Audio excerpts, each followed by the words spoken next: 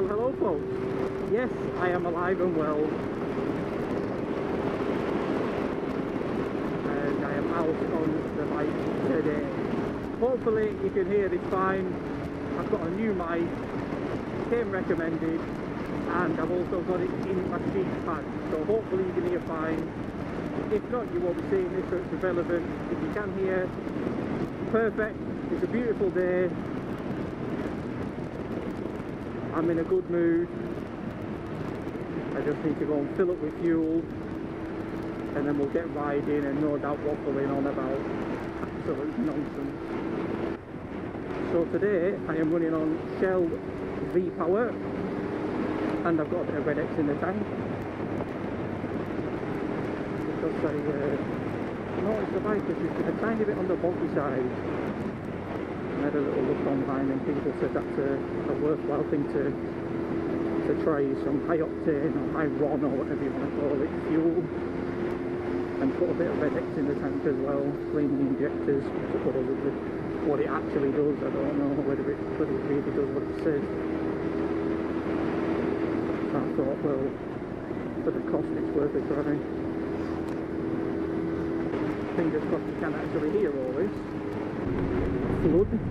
I don't think so today somehow. As if you can even see that sign. You might only be able to see the bloody sun in the sky, because unbeknownst to me I've had my camera on my helmet for quite some time, and I've put it back on, and then went to reach it before and realised I'd put it on a different mountain and I couldn't be bothered to stop, so I'm kind of just winging it as far as the angle goes. So I do hope it looks okay. Probably splattered with flies now anyway, so it'll be irrelevant. And I've also got some new tyres on the bike, so just lately, I might put some pictures on the screen actually. Just lately I've been doing a bit of cleaning on the bike and a bit of maintenance work. Just had a new filter, new oil, even though it was only done about 2,500 miles ago. It's been in the bike probably 9-10 months or something, so I just thought, well, I've got it, I found it in the garage, so it's new. I obviously intended to do it at some point and didn't, so yeah, so I'll just do the oil, do the filter. It was absolutely mess behind the engine, so I finally put on my big boy pants and took the downpipes off, gave them a really good clean up, gave the wheels a good clean. No, I'm not selling it.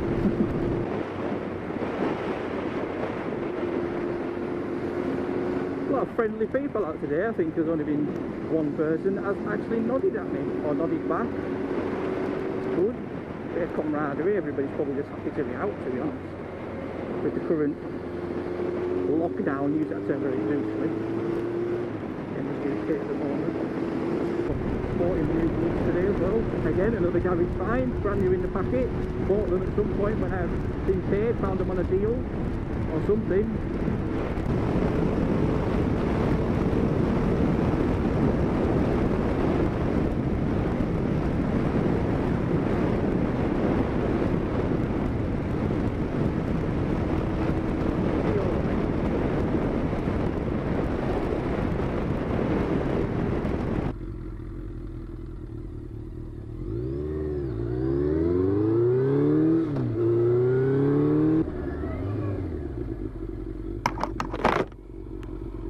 Are you alright?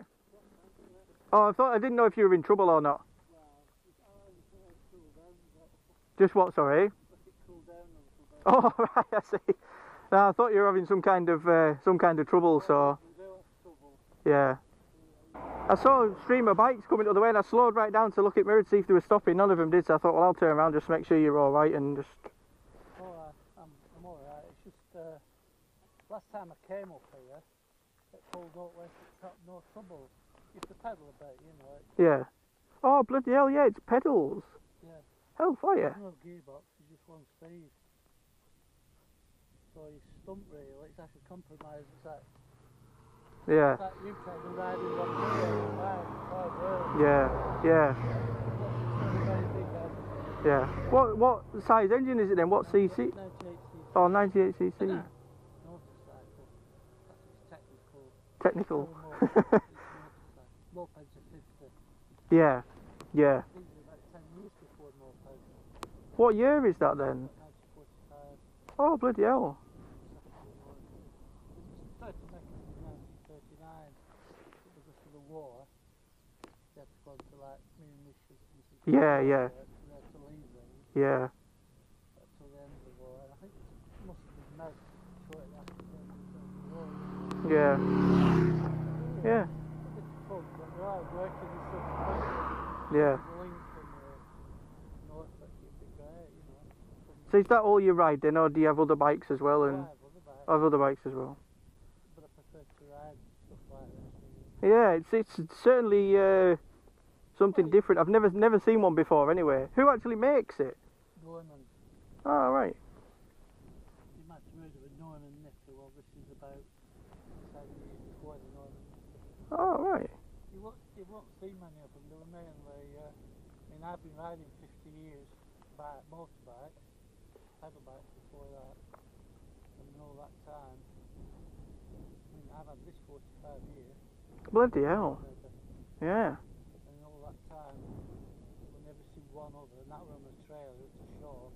Mm. I didn't fall that shite. I'd Sooner ride it. ride it. Definitely. No, I agree with that. There's too many that are like would be appreciated to be seen on the road, but they're just locked in garages and started once a month and. It's a tool for getting around, and that's all it is. Yeah. Keep it going and get some pleasure. That's the way I see it. But I don't want to clean it or out. It looks better for a bit of patina, I think. That's just my outlook, though.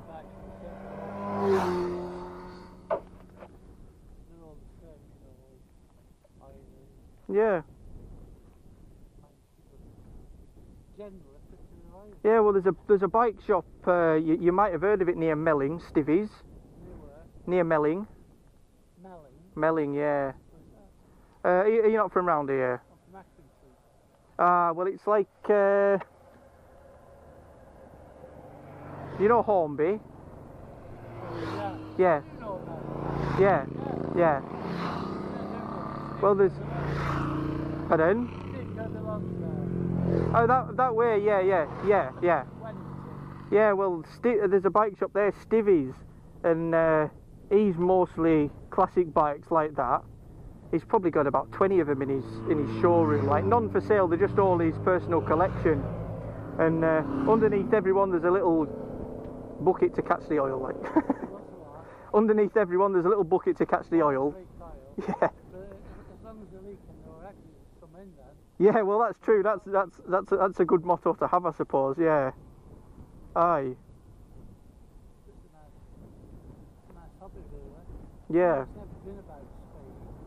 No. Yeah, I can go either way really. Sometimes, especially on a nice day like this, and you just other bikes out, you sometimes get a bit going. But I'm quite happy to be not go above 40, 45, and just aim to go somewhere. I tell you, it's a dangerous game, even on something like this. Oh yeah. Two near do's today with people pulling in front of me, especially at roundabouts. Yeah. Sniffing front, but they don't see you. Yeah. The brakes on this, they're absolutely shot. I was going to say, I imagine. So bad, I'm thinking of putting proper motorbike cables on the brakes. I must somehow put pedal bike cables on. Well, when you put the brakes on, all that you're doing is stretching the cable. Yeah, pretty much. Yeah. You know, I can put the squeeze up to the bloody handlebar. Yeah. It might be some modification. Yeah, well, I remember a chap at one of our bike meets, and he's got about 30 odd bikes.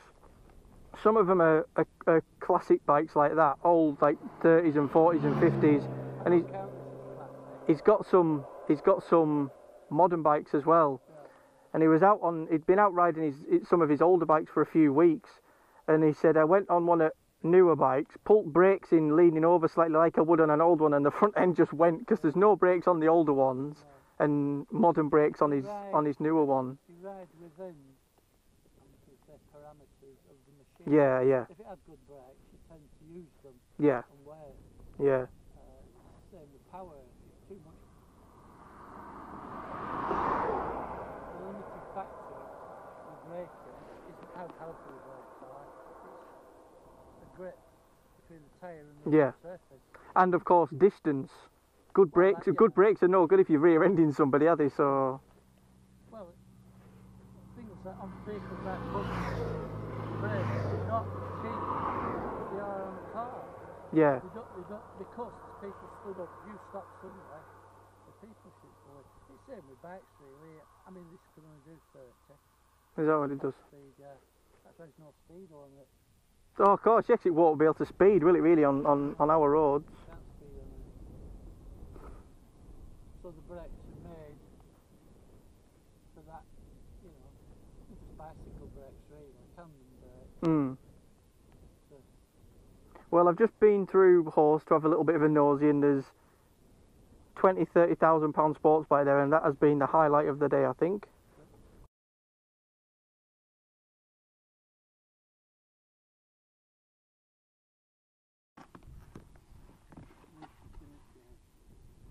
this is a new thing I put on.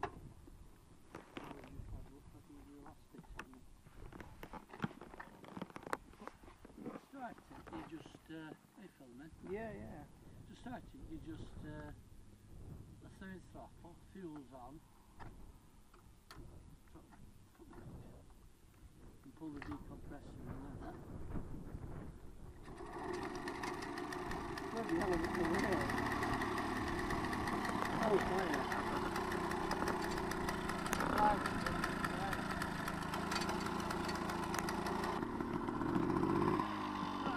See you later, bye, there you go.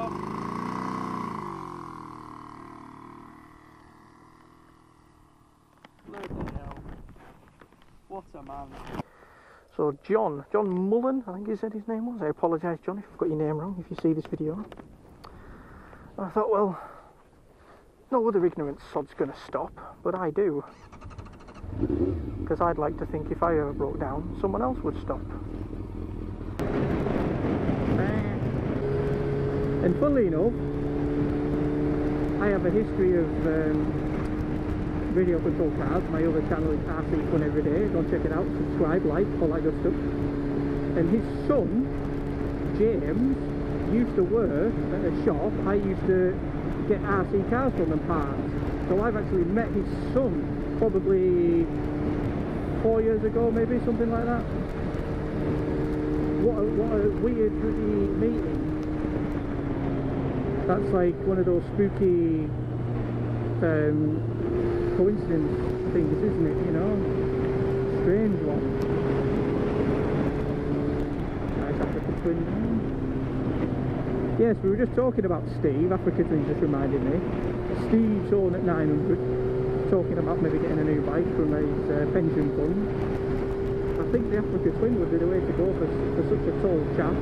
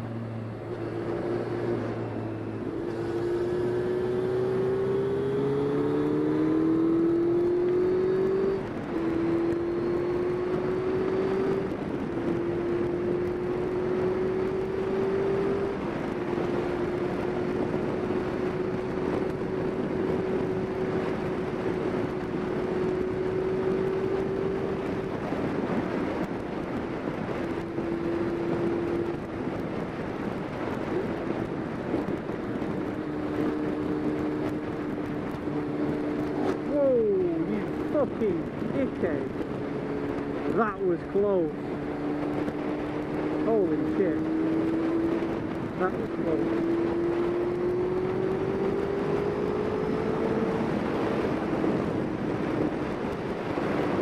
I hope that somebody picked that up how fucking close that was.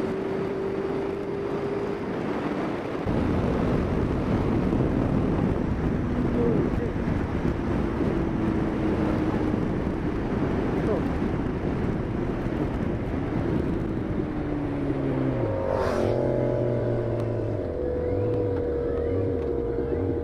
what's gone wrong here. Oh, no.